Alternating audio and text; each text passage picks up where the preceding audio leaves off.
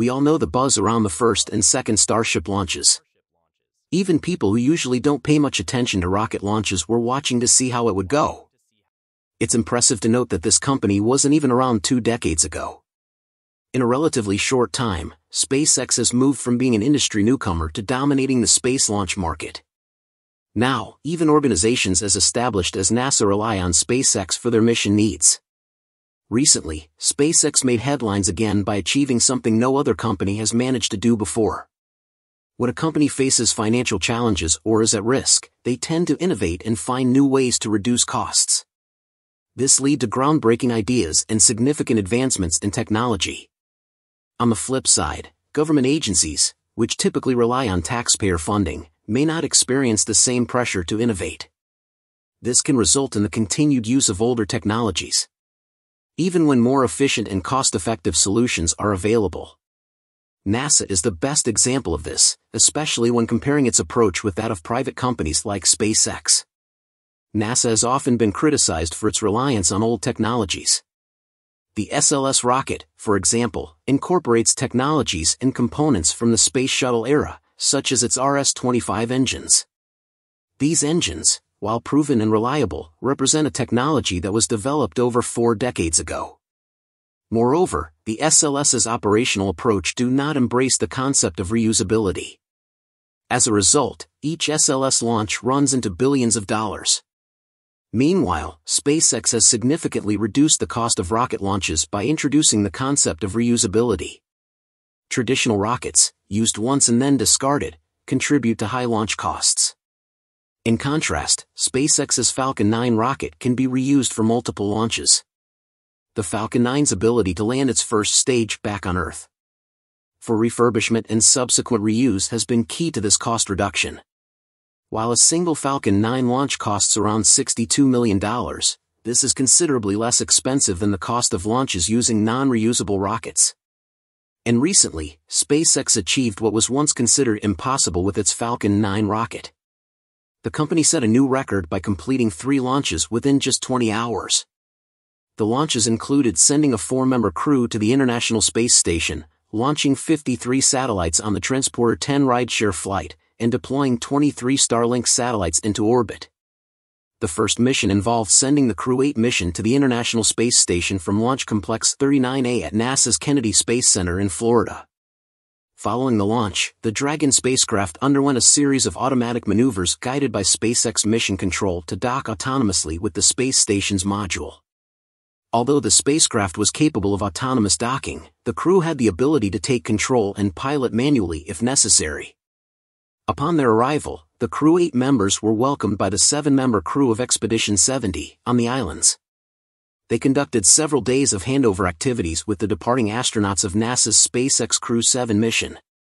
The Crew 8 team is set to stay on the International Space Station, during which they will conduct over 200 experiments in various fields. This mission also marks a milestone for the Dragon spacecraft, as it represents its 5th flight, contributing to its record of days in orbit. Following this launch, the Transporter-10 mission lifted off from Vandenberg Space Force Base in California, carrying 53 payloads. Lastly, the batch of 23 Starlink Internet satellites was launched from Space Launch Complex 40 at Cape Canaveral Space Force Station in Florida. With these launches, SpaceX has now placed over 5,000 working Starlink satellites in orbit. SpaceX has received approval from the Federal Communications Commission to launch up to 12,000 Starlink satellites. However, the company has plans to expand this constellation even further. SpaceX has filed paperwork with international regulators to launch up to 30,000 additional satellites beyond the already approved 12,000, aiming for a megaconstellation of up to 42,000 satellites. SpaceX will initially rely heavily on the Falcon 9 rocket, which has been the workhorse of SpaceX's launch fleet. However, while the Falcon 9 has been key in establishing the Starlink network, its capacity limitations mean that deploying tens of thousands of additional satellites would require a considerable number of launches over many years. The Falcon 9 can carry approximately 60 Starlink satellites per launch. If each Falcon 9 launch carries 60 satellites, SpaceX would need 700 launches to deploy the entire constellation. Given SpaceX's increasing launch cadence, assuming they can manage roughly 40 Falcon 9 launches per year dedicated to Starlink, it would take approximately 17 years to complete the constellation with Falcon 9 launches alone. In contrast, the Starship has a much higher lift capacity. The rocket's payload capacity to low Earth orbit is up to 100 tons. Given the size and weight of a Starlink satellite, it's possible that Starship could carry several hundred satellites per launch, potentially around 400. If Starship can indeed carry 400 Starlink satellites per launch, SpaceX would need 105 launches to deploy the entire 42,000 satellites.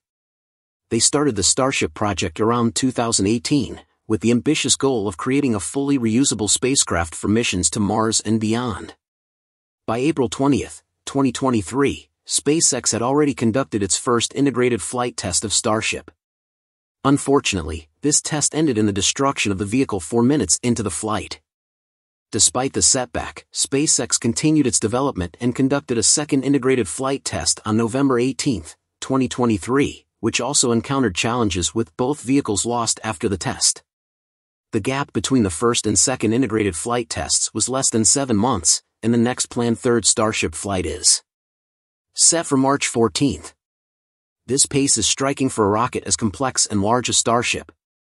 Standing about 120 meters tall and capable of carrying up to 150 metric tons to orbit. Most recently, SpaceX successfully carried out a wet dress rehearsal for the Flight 3 hardware. This test involves loading the rocket with fuel and going through all launch protocols without an actual launch. The success of this test indicates that the rocket's systems and the launch procedures are functioning correctly. During this test, over 10 million pounds of cryogenic propellant were loaded into the Starship and its super heavy booster. Remarkably, this entire process was completed in a record time of just 45 minutes, which is a result of the latest upgrades to the tank farm system. These improvements have significantly increased the propellant loading rate to approximately 1.5 to 2 tons per second. Furthermore, these upgrades have also added a simultaneous subcooling process. This addition is crucial for maintaining the low temperatures required for the cryogenic propellants, ensuring they remain in a liquid state and are ready for launch. This successful test is particularly noteworthy given the challenges SpaceX faced during 2 previous attempts in mid-February. For this third flight, the official launch process is expected to span approximately 4 hours. During the pre-flight phase, about 1 hour and 15 minutes before liftoff, SpaceX's flight director will greenlight the start of propellant loading. This step is crucial and is estimated to take between 20 to 30 minutes. Following this, the process of loading liquid oxygen and methane onto the rocket stages begins, with the booster being prioritized due to its larger size. This ensures efficient fuel loading and optimizes the rocket's mass distribution for stability.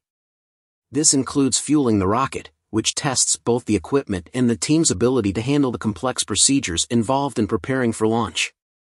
Cooling the Raptor engines on both stages before fuel loading is another critical procedure. This step is designed to minimize temperature differences between the engines and the fuel, protecting the engines from potential damage due to sudden temperature changes. As the countdown continues, both the booster and ship's fuel loading will complete a few minutes before liftoff. In the final seconds, the SpaceX flight director will perform a final check, leading to the activation of the flame deflector and engine ignition. This system is designed to safely redirect the intense heat and force generated by the engines away from the launch pad and the rocket. Immediately following this, the ignition sequence for the rocket's engines begins. With the initiation of the ignition sequence, all 33 Raptor engines come to life simultaneously, creating a monumental thrust that propels the rocket into its flight phase. The launch sequence involves a rapid transition from engine activation to liftoff, minimizing the thrust's impact on the launch pad. However, the initial launch demonstrated the significant impact the rocket's engines have on the launch infrastructure, creating a massive crater and extensive damage that took months to repair. This event highlighted the need for better protective measures against the intense forces and heat generated during liftoff. In response, SpaceX developed solutions like a massive water-cooled steel plate to protect the launch mount, although it wasn't ready in time for the first launch. These systems aim to cool the pad and absorb the energy released during launch to prevent similar damage. Post-liftoff, Starship and its booster will head towards the Gulf of Mexico, following a southeastern trajectory.